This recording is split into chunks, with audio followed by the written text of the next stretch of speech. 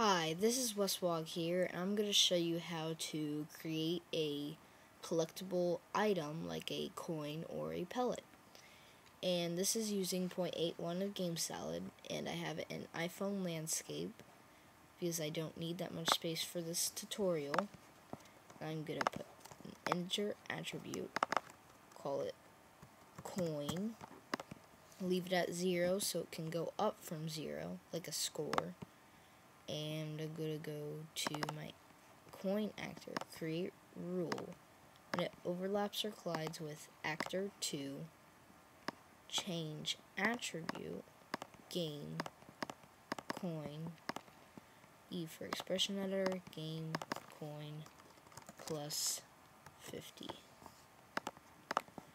And then I want it to destroy this actor. And I'm going to go to my display text, display text, so it can display the score. E for expression editor, drop it down, game, coin, check, and make it yellow. This will display the amount of coin you have.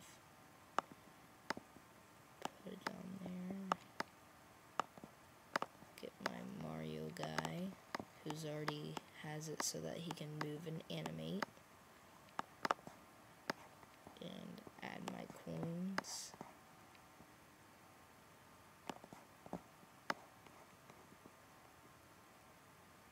And here we go. And there you go.